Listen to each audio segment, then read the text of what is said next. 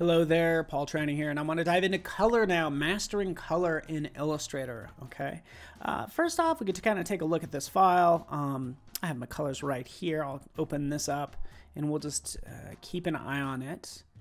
And we also have this swatches panel. So actually, when I select any one of these colors, notice that they're actually global colors.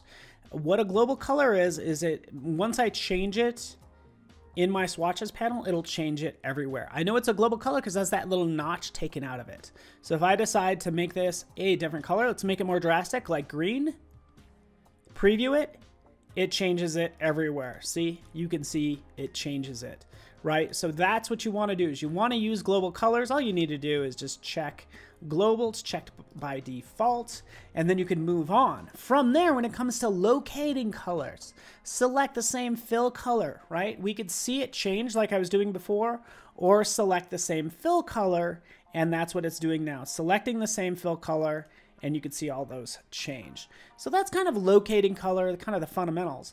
I want to get into something more tricky, because what if you want to take all these colors and honestly, you want to know how many colors are here. How many do you think are here? How many colors did I use?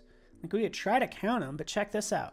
If you go to Edit, Edit Colors, into Recolor Artwork, we can see that I actually used 43 right there, 43 different colors in this design, okay? Which is a lot, let's be honest. Look at how many like reds and oranges. They're very similar, right? What if we want to condense that down? What if we wanted to make this like a 5-color print job or something like that? We can do that right over here. Auto, thank you very much. Changing this to 5, boom, changed it to 5 colors. Yes, I get it. It's going to change the color of it, right? We went from 43 to 5. It's going to change it.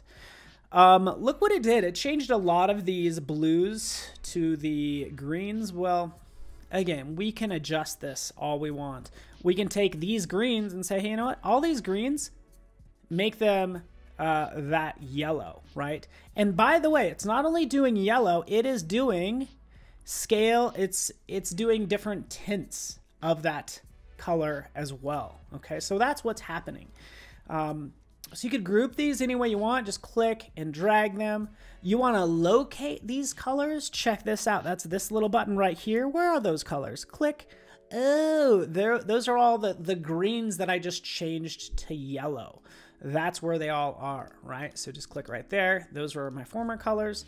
That's where they're at now. And then we can also go into edit. A lot of people are familiar with this one because it's super fun, right? We can lock this down. We can rotate this any way we want. We can see it change color, right? Dial it in, get the color we want, unlock it. Maybe you don't want this brown. I'm not crazy about the brown either. We'd want to change that, amp it up, and try to get something a little bit more interesting is what I'm doing right now. Work with me here. Crank this up a little bit more. Let's go more of a purple is what we need. We'll do something like that. So there's our 4 colors, or excuse me, our 5 colors. It's all squared away. We can get this to look any way we want. Click OK, and guess what? It's one undo from being back the way it was, all right? But that's how you pare down color. You locate colors, paring down colors, and then changing those colors on like a global level, depending that provided I had them all selected, right? Let's move on. Let's talk about gradients as well. We can add gradients all day long. You get it. Radial gradient. Let me open up this panel. Gradients. Radial. Here we have my linear gradient. And typically, honestly, you don't even need that. I can just grab this and kind of move this around and do this, work with this any way we want. We could work either on the object, right? Zoop, or using this bar, kind of up to you. But I want to get into something new, which is our third option, our Freeform Gradient. It's right over here in the gradient panel, right? And from here, I'll click on that. Right? I'm not touching anything. It will pick 4 colors in this case. I don't know how it comes up with these colors. I honestly don't know. I'm sure there's some crazy algorithm. But this is so much more interesting than these other 2. In fact, I'm going to get rid of those other 2. Let's just deal with this one. Stretching it all the way out, right? and let's work with this gradient. So we'll edit this gradient. We have these different points. I'm going to make just a nice scene. It's going to be like a background. We have this toucan and, you know, this sort of scene. So I might want to change this to blue or more like a teal. Maybe this one is going to be more blue. But what's cool about this, if I say, for instance, throw some red down here, look at the different colors we get. Even as I start to move this around, I start to get this purple right here. This is making new colors that just wasn't possible before. So this is super fun. As I bring that down, maybe I'll change this to yellow, to be honest with you, make it part of this scene. And you can actually control the intensity of the color as well.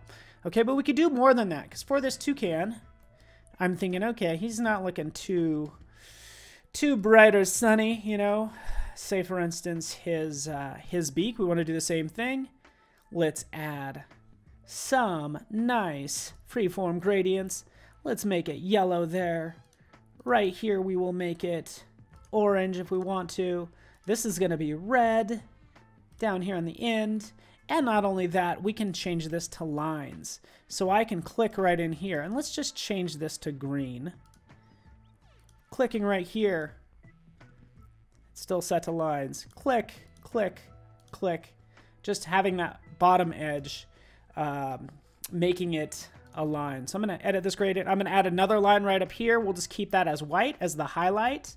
I could drop that in like that. So again, you have a lot of control when it comes to adding points and adding lines to make what you want when it comes to the new Freeform Gradient tool. That's one that I already have made. You can see just a very lush bird that is super cool. So that's what you could do. Freeform Gradient tool, super awesome. You're using solid colors, you're using gradients in all these different ways, making new color combos. Let's kind of put it all together, shall we? Let's kind of go over here to these sneaks, for instance. Let's put it all together. One situation I want to point out, this is pro tips. This situation, John Mulaney is going to be at max. This is an issue I have, especially with these fonts, like running into each other. I want this to be a continuous gold, right? How would a lot of people do that? They would outline it and then group it and do all these things. You don't need to do that. All you need to do is use the appearance panel right over here. For the appearance panel, we'll just add a new fill. It's going to be on top of the gradient. In fact, let's make it a nice gradient. On top of the current stroke and fill. And that's what's happening here. It's adding that one on top of it. I could even add a new stroke if I want to. That's going to be on top of the current one as well. I can make this maybe, you know, 3 sizes, 4 sizes, 4 point basically.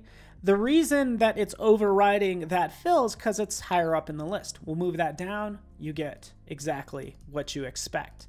So at this point, I can have some fun with this. I can make this thicker. I can add a new stroke if I want to.